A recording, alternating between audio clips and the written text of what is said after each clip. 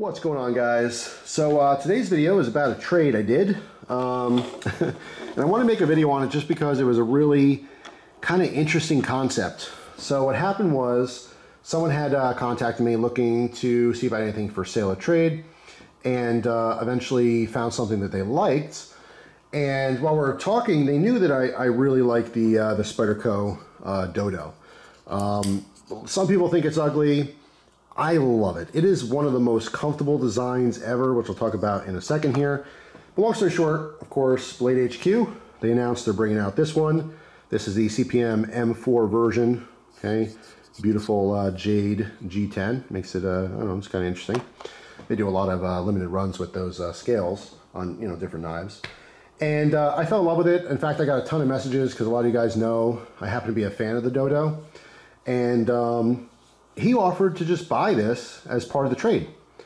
So essentially, instead of saying, hey, how about this?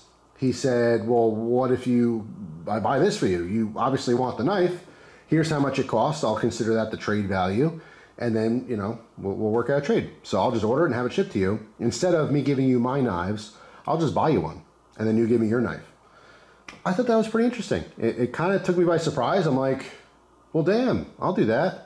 Because I really wanted one of these, but generally like let's say a new knife drops on BladeHQ or some other site or something and I'm interested in it, I have to wait usually. 9 out of 10 times I don't just go out and buy it because it's cool. Once in a blue moon I will, if I really want it. I mean, this is one I figured a bunch of people would buy, maybe get tired of it, and then they offer up and trade later on, use, and I'd be fine with that. But when he offered it, I said, yeah, I'll take it. That's awesome. So it goes into my Dodo collection. No, it's not a very large collection. These are very expensive knives, especially the old ones. Right now I have 3, including this. All right, which maybe I'll show in the future which 2 I have, because there's a couple different versions of them. But yeah, it is just a phenomenal knife. If you've never had a Dodo, okay, highly recommend it. All right.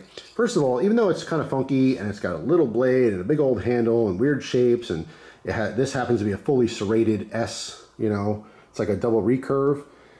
It works. It is a beast, absolute beast, okay? This thing just bites incredibly, especially in M4 fully serrated, this thing would tear you a new one.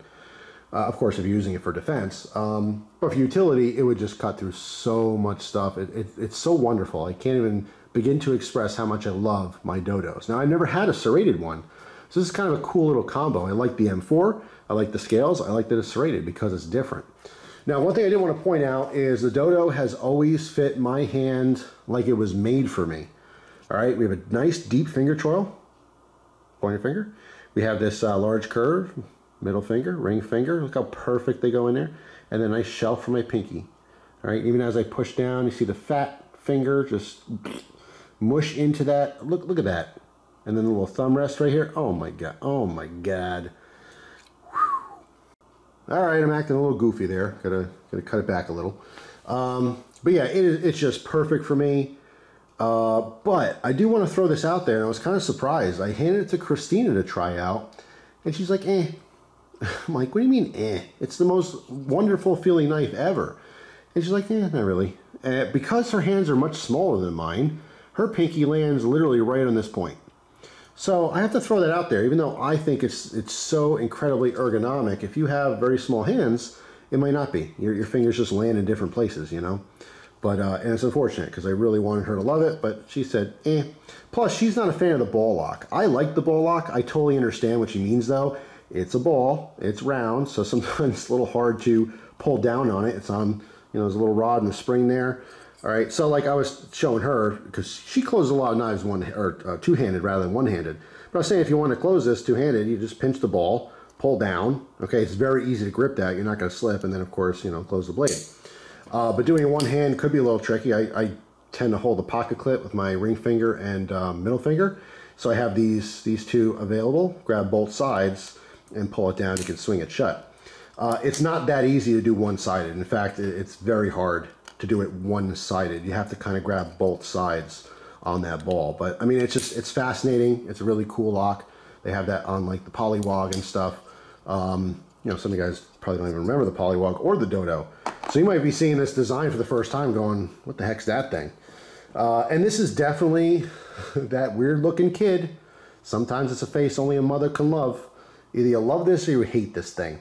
I love it. I absolutely love it. But like I said, this blade shape, it is just ridiculous what this thing is capable of. This is probably the most underrated self-defense knives out there. When you say what's a good self-defense folder, now I would definitely say fixed blades are better than folders 99% of the time, but if you're talking just folders, if I whip this out in a knife fight, which those don't happen, usually it's just a knife attack, and if someone has a knife out, I'm definitely taking my gun out. But anyway, you'd be surprised what this is capable of. It is massively devastating, this little blade. But anyway, now I know you're staring at this thing too. This is a CRKT bit driver, which I thought was really cool. The person I was doing the trade with popped this in just as like an extra to see if I was interested in it. And I thought it was really neat. When I first opened it, I mean, I didn't know what to expect by it. This actually works really, really well. It's solid brass. The bit holder works fantastic. It's got knurling on it. But what's kind of cool is there's a bearing on the back here, all right, which is very smooth. So when this is in your hand, it's on your palm. And this allows you to very easily, freely spin this, okay? So if you want to, get a screw hand started or whatever, then you can change your grip if you want to really crank down on it, with the knurling. It's just really nice design. And although this is just a tool, CRKT makes a kit where it's like a leather case and it holds all the bits on the outsides and kind of folds together, which looks really nice. It's way more expensive. It's like $50 for the full kit. But just the driver is fantastic because I have a bunch of bits. And I actually just went through tools like 2 or 3 weeks ago or so, and I have a bunch of bits in my drawer when I'm tinkering with knives, a bunch of Torx bits, security Torx, little micro screwdrivers like Phillips and Flathead. And this is going to be perfect. I'm going to put that with those loose bits so I can, tinker with knives. But super, super cool. So thank you so much for the trade. I really appreciate it.